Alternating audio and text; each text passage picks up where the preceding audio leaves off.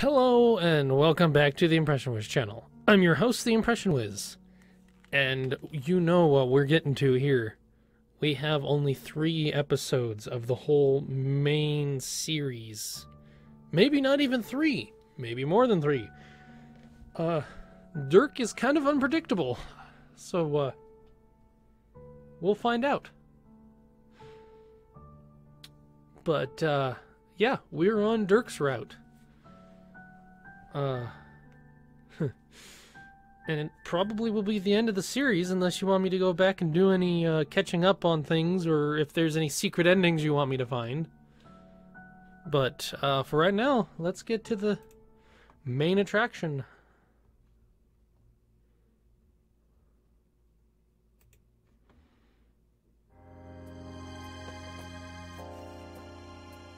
You've come a long way. You've made a lot of friends and managed to keep them all. You're helping them grow, and you're growing alongside them while also entrenching yourself in some ridiculous nonsense along the way. Living, laughing, loving, shitting, and farting. Okay. As is right and in balance. You think so anyway. You're still on the lookout for any specific bits of meaning to help nail down your sense of purpose as it careens every which way according to the whims of friendship and fancy. There is a natural flow to all this. Trolls in sets of 12, give or take, since some come in pairs, as you think back to your first round of friends. Kids in sets of 4. You've had time to realize more about the Earths you've been hopping between. A kid on one is an adult on the other. It's been weirdly revealing, seeing multiple versions of your friends. Not that you seem to be bound by any of the same rules that they are. It's just that as someone whose self has been scattered to the winds of time, regathered thanks to Aradia, and is still not fully stable, it's kind of nice to see that it's not just you out there trying different shit out, self-wise. When you think about the last friend left to visit in this set, you can't help but feel a bit guilty. With everything Jake told you about him, and from what you know of Dave's bro, you're not exactly meeting him with a clean slate. You haven't let anyone else complicate personality traits. Let me reread that one. You haven't let anyone else's complicated personality traits hold you back from finding a way to befriend them. Though, and you're not about to start now. You'll find a way to make it work. God, isn't it fun having such a complicated and nuanced tangle of interpersonal relationships with your friend group? Isn't it such a delightful challenge?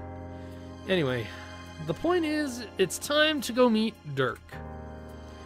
So you go. You don't know much about where he lives, except that it's in the future, like Roxy minus chess guys. You zap on over to what should almost definitely be the perfect distance from his door.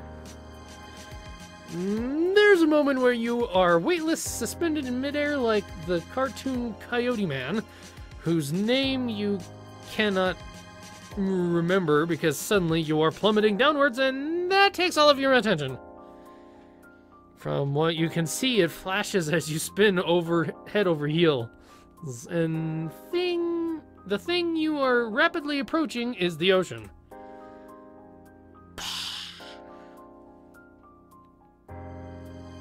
Before you achieve game fucking over before you even begin, you stall yourself with a zap in and out of reality, appearing just a few inches above the water. You land with a delicate splash. Now that the imminent threat of death has passed, you look up. Metal rises up from the water in a towering scaffolding. Dirk must live in the building up there. God damn it!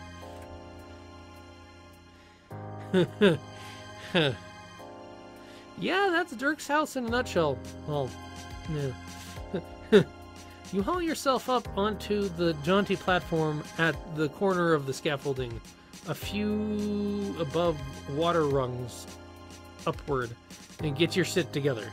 It's not much to look at. You probably wouldn't even be able to spot it from a distance, but it'll do.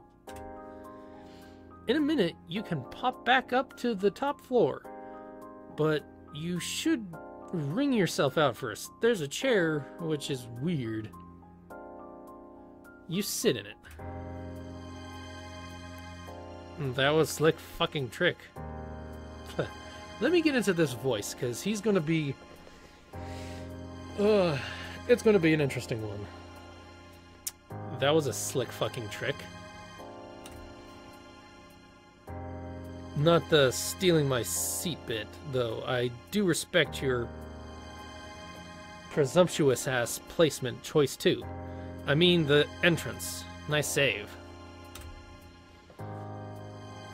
You whirl around, but there's no one there, aside from the endless ocean. The only shit in sight is the stuff on the platform. Which, now that you are considering it, kind of reminds you of one of those outdoor man caves you sometimes see at rich people's houses. I already know who that was. But we'll get to it. The kind where you don't know enough about electricity to get why rain just doesn't fuck the whole thing up.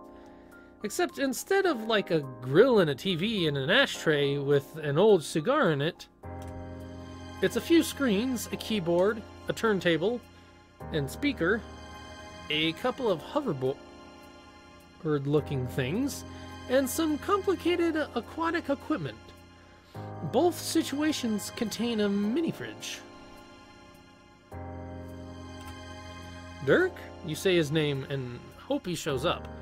After Roxy, you really thought you weren't going to be bamboozled by another fake-out meeting. But who the fuck knows? Maybe this guy is a ghost. No, that's stupid. The one and only. Where is he? There's no need to get freaked out about it. I'm just talking through the speakers. Or, more accurately, I'm just sending data through a text-to-speech converter, which is playing through the speakers. This isn't a function I have ever had occasion to dust off, so this is genuinely thrilling. I guess I'm kind of using my own voice for Dirk, but oh well. It'll work. Bear with me. Thank you for trying and failing so miserably to break and enter in pursuit of friendship, or whatever you're doing. You are doing. Oh, you know. You do your best. Is there a place he'd want to, meet, maybe? So y'all could talk in meet space? That's not exactly my forte. Let's just keep chatting like this for a bit, bro to bro. You can use the computer if the power of my voice is getting to be too much for you. It almost is for me, if I'm being honest here. From above, there's a metallic whirring sound.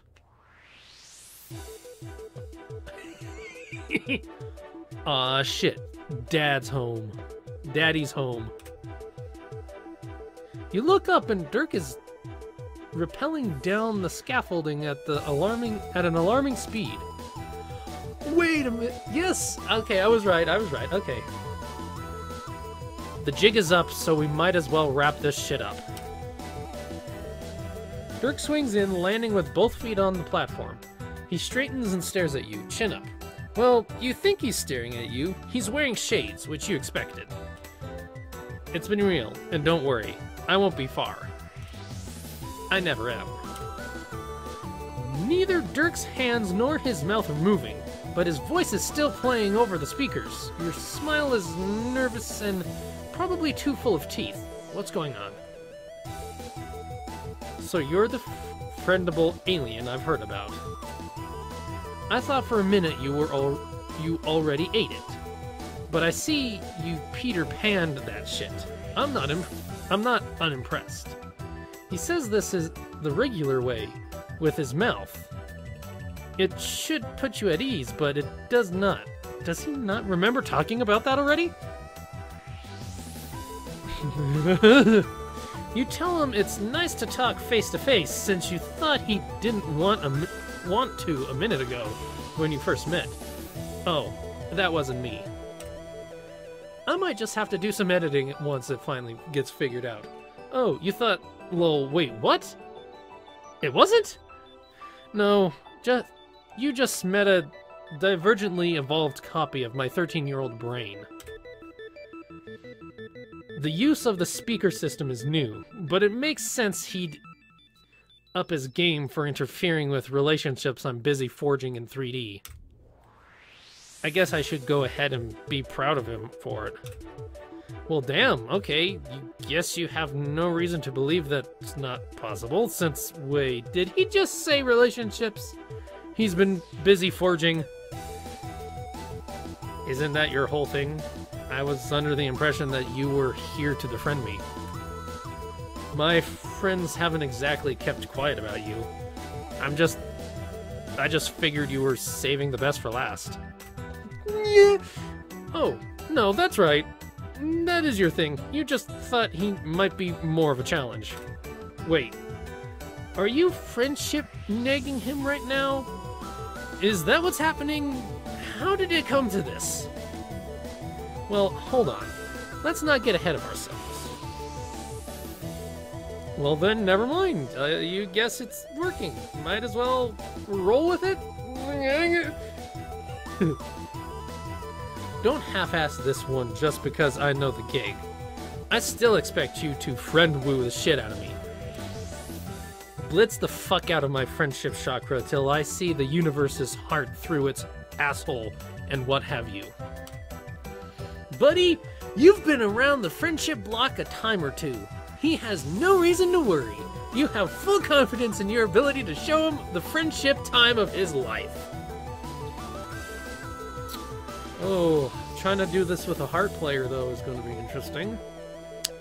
But, since I kind of consider myself that anyway, in reality, let's see how this works. Oh, I'm ready. I have a list of my deepest secrets ready to unload on you right here, right now, if you think you can take it. He sure is talking a big game of preparedness. But you're not sure how true it all is. Every line of muscle in his body is held in excruciating placidity. You've never seen a jaw so purposefully unclenched. It's almost like he's begging you to call him on it.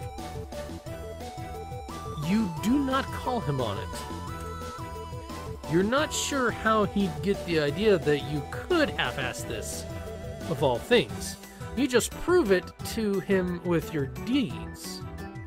It seems like that might be his love language. With that in mind, you hold your fist out for him to bump.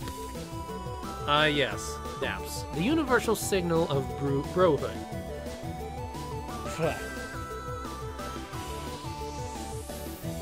Synchronous across all of space-time. I messed that word up, but we're still going.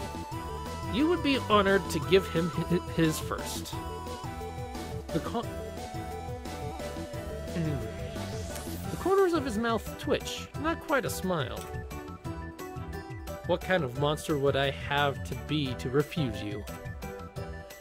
You do the thing. Bah! If he is having a moment about having touched another person for the first time, he isn't showing it, which is fine. Each at their own pace, right? So now that we've got that handled, what's next on the agenda? Do we leap straight into the heartfelt Q&A, or are we doing an activity first? How does he already know this? Oh wait, no, he talked it. Okay, I already know. Man, what should you do next? You're not used to your friends giving you the third degree about your process, so you're a little out of step. You can't tell if he's genuinely curious or if he knows he's unbalancing you. Either way, it's intense. Oh, there's so many levels of sarcasm, I don't even know if it's sarcastic anymore. Or levels of irony. There's so many levels of irony that I'm not even sure it's ironic anymore. I'm still sticking with the sarcasm one too. You look around for inspiration. Grilling? Nah, you're not a Coppola dad. You're not a couple of dads. Real quick little plug, Dream Dad, if you want to go check that out. Anyway. Or Dream Daddy, anyway. Oh, the high-tech scuba gear could be cool. The tingle of choice pricks at your neck.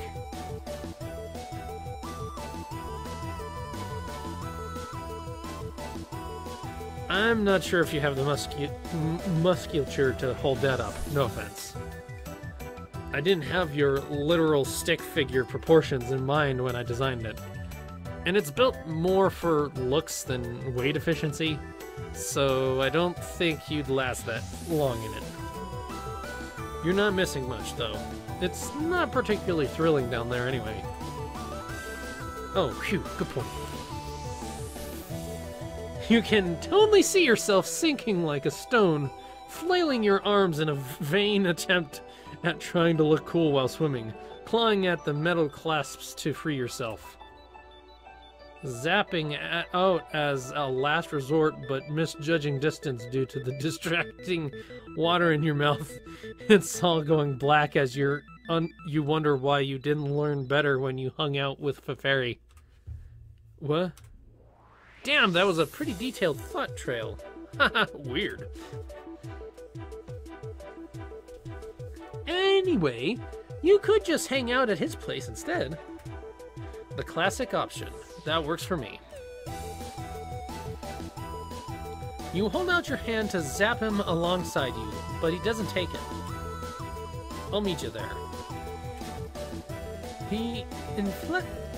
His inflection tilts up and at the end, and sounds shaped like a half a question. He wants you to construe the meaning of yourself.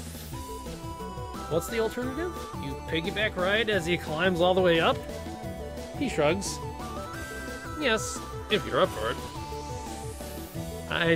I typically rocket board up, but grueling climb is as good a way as any to kill a morning. So either way. You consider your options as much as you want to see if he actually has it in him to best you up the entire tower. Rocket boarding sounds indefinitely more fun. Infinitely more fun for everyone. You tell him as much. Hop on then. Actually, that's actually pretty cool. He kicks it into place and fires it up, offering you his hand. You don't have anything to lose but another life, so you take it. Steadily but fast enough so you have to cling to his shirt for safety, you fly upward. He circles the tower a few times, in no hurry to make it to the top. That, or he's showing off. Well, he's probably showing off. You don't think that's it, but you're still working it out. The confidence in the way his body moves now, the subtle shifts in weight to steer the machine, it all feels genuine, like this is a much more comfortable thing for him than the conversation was. The wind whips your face. There is sea in every direction. You land at the top of the tower, and he waits for you to hop down before doing the same, and then kick flips the rocket board into question. Here we are, home sweet home. I hope you're prepared for just how homey this shit is, too. I had nothing but time to flex my massive dick horn muscles. Okay, I that's cool, actually. And, hi, Cal. Good to see ya, buddy. I'm worried about that already. You follow him inside to his room.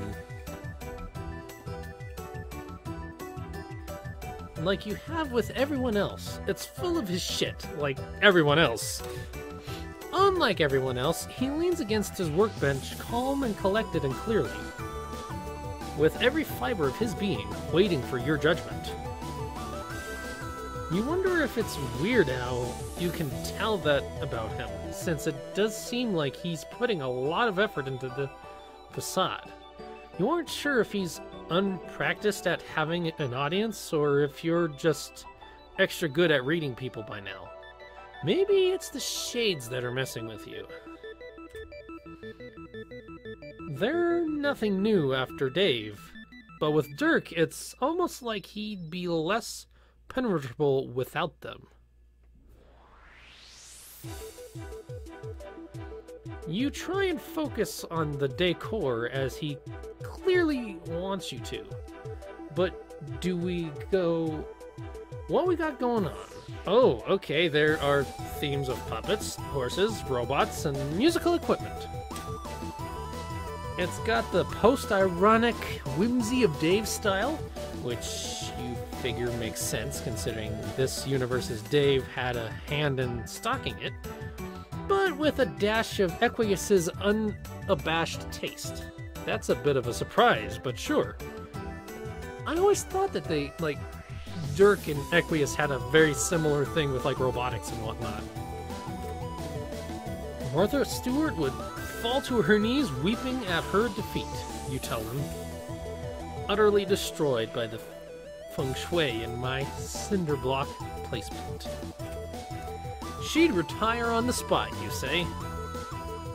And it'd be just like a dragon wanting to retire, man. The more you play off his jokes, the more he seems to loosen up for real. So you continue. Much better than a scuba diving trip already. What's down there, anyway? The ruins of 21st century civilization, mostly. Oh shit, yeah, boring as hell. He pauses and tilts his head, considering. I wouldn't call them boring, necessarily. It's more that I find it cosmically frustrating to swim in literally any radical line and find nothing but the wasted leftovers of a dead city. Aside from being dependent on it as a source of food, the ocean mostly functions for me as a suffocating and inescapable neutral barrier between me and the rest of the human history. It's a constant lapping reminder of my situation, so I'm not often hyped to pile on the decibars on. I'm not sure how well my deep personal beef with the imagery of the sea will land for you, but there it is. I think it might not be so offensive to me where the metaphor less blatant. It's embarrassing. Anyway, there's the first of my layers off. Feel fresh. Let's keep going. What else have you got? It's a little unsettling how direct he's being about the friendship building process.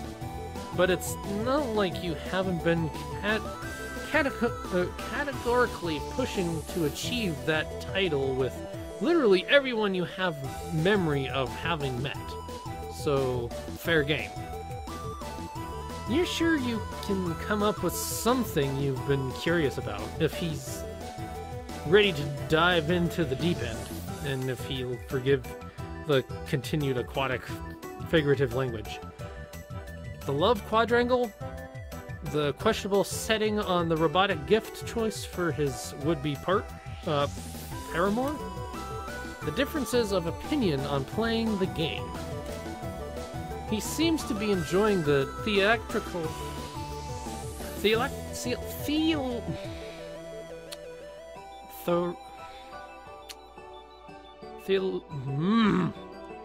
Theoretically, the showmanship of the friendship metagame dance you're doing, so you amp it up for him. You clasp your hands behind your back and pace his room as you monologue, pausing for effect when the impulse strikes you. As you talk, you consider which would be the right issue to end on, to really zing him into opening up. Maybe his feelings about his universe is Dave, or just for fun, maybe where the horse stick comes from. Depending on which you choose, you could end up lulled as I am to interpret this Ace Attorney monologue. I wouldn't touch that. You look down at where you were about to dramatically place your hand, and there's a goddamn sword there, haphazardly stored in the hands of some fucking dead-eyed puppet. Again, your brain careens down a fleeting pathway, accidental pressure, a clean slice, blood, a lot of it, and leave the katanas for the big boys. Although, if you want to touch a weapon, holy shit, do I have an idea. He scoots by you and reaches into the corner of the room, coming up holding a really shitty blue sword. You mean the sword? Sword is a loose term, though, and honestly holding is too. An object so shitty you can barely focus on it is sort of clipping through his hands. He holds it out to you as best he can. In the name of the succulent converse of science and horseshit, I need to see what happens when you touch this thing. You reach out and take it from his hands. It steadies under your grasp. Dirk hops up onto his workbench to sit and observe, and you slice it through the air a time or two. Absolutely goddamn incredible. Something about your narrative liminality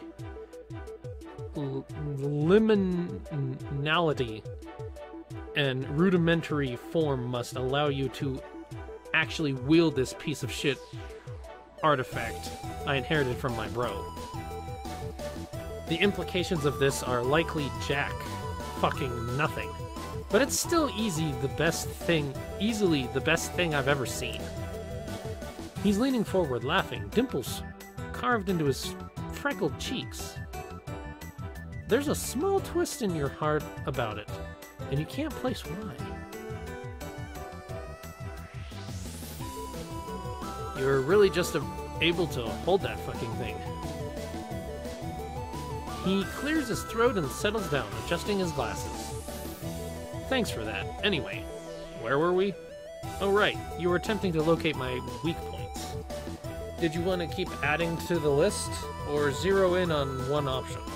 So far, the short answers are 1.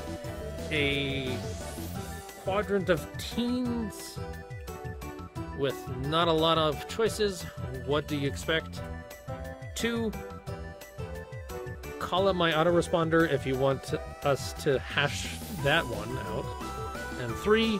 It's all under control. You guess it's all boils down to the same generic topic, really. His friends. That's where this whole thing always ends up anyway, right? Especially since you're his pathway to being able to hang out with him now. Dirk just shrugs. Huh? You have thought he'd have had a stronger opinion about that one. Doesn't he want to hang out with his friends? Doesn't he want to finally meet Jake? He wrinkles his face like you've shoved a lemon in his mouth. Come on, dude. You can't just spirit me away to the person I want to see most right off the bat. At least make me try and earn it first. He shifts his weight. The light from the window bounces off the choppy mirror. Choppy mirror of the ocean. It's bright against his back. Does he have to earn it? You mean, doesn't he think it's been hard enough already? His laugh this time is hollow. Is there a cap on that? You're not sure, but your whole existence is a series of cheat codes, so that... what else does he expect from you? You whip the sword around a few times to prove your point, but it kind of makes you dizzy to watch, so you put it back in the corner. And anyways, you know he'll cave at some point. How else is he going to get to see them, now that the game is off? He shrugs again. What? What? He does know they're not playing anymore, right? Like, they're even talking about a larger operation to shut the whole thing down for everyone on the planet. I know they're thinking that's what's happening, but I'm not worried about it. They'll all play when the time comes. How in the world does he know that? Last you checked with any of them, they had all moved on. I haven't gotten around to convincing them yet, but I will. It's clear that you've spent a lot of time with them, but they're my friends too. I think I know what they'll do. His dismissiveness is raising your hard-to-raise hackles. That's not really the point, though, you say. Won't trying to get them back on board just amp up the conflict in his friend group? And more importantly, why bother to try making that choice for them? He doesn't even need the game anymore. You can just take him to see them. He can skip the machinations and just like that. Hang out with his friends without having to prove anything to anyone. It's easy. The slight tightening of his brow is the only thing that shows his frustration. The rest of him is still. The vowels in his drawl are slick and sharp. Black ice on curved country roads. It's not that simple. I know I haven't been talking in a drawl, but I can't see Dirk talking in a drawl a whole lot in this. He gets mad, so I'm going to do my best to do that, actually. Do you think I don't want to see him? Do you think I'd tear off a single page of my sweet bro and Halajef, TM, quote-a-day calendar without thinking about that? There's a lot of cards in this...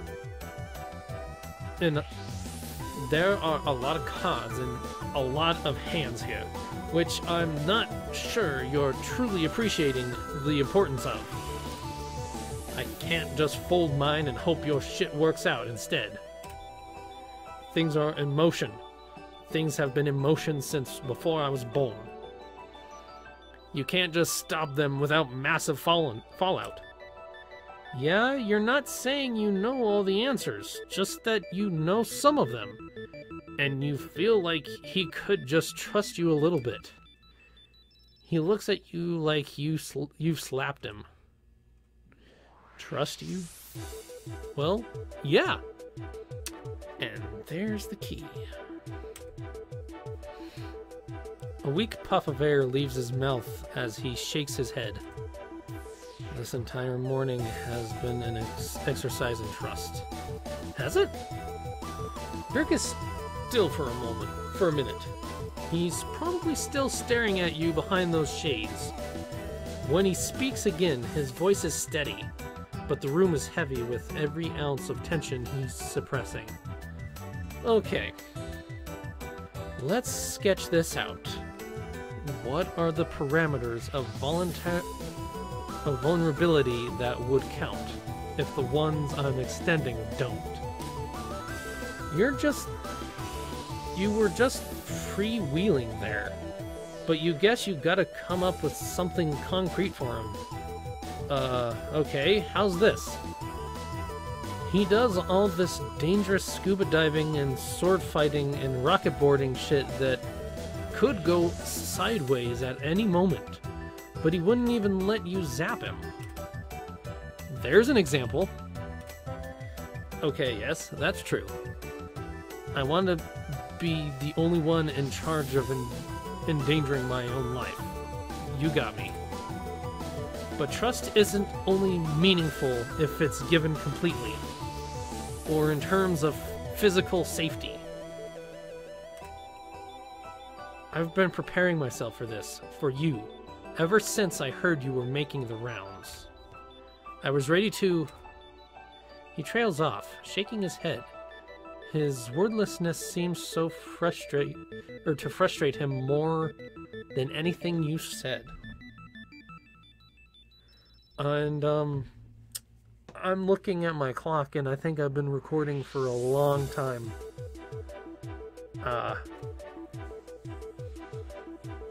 And I haven't gotten any choices. I have a feeling like we're in the end game in this situation. And I don't think I can keep going. I might make another episode like right after this just to see. But I feel like it's just been going on. And I want to end the episode here, actually. 1, to be on the safe side, and 2, because I think we're getting into something pretty big here. Very big.